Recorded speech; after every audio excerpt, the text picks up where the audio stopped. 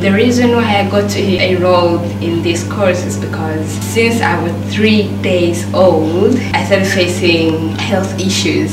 Even my parents thought I was going to die, even the hospital actually. From then, I've been on and off medication. I've had operation for appendicitis, but alhamdulillah, to be honest, after some years I embraced Islam. From then actually I've been having this belief that Allah is there. Yes, someone did something bad to me, but I believe Allah is there and He's gonna cure me with anything and everything. I started having attacks. When we go to the hospital, we don't see any problem. When we go to the hospital, they tell me like everything is fine with me, but I'm having really bad problems. So it was a problem for me, but alhamdulillah, I'm very positive.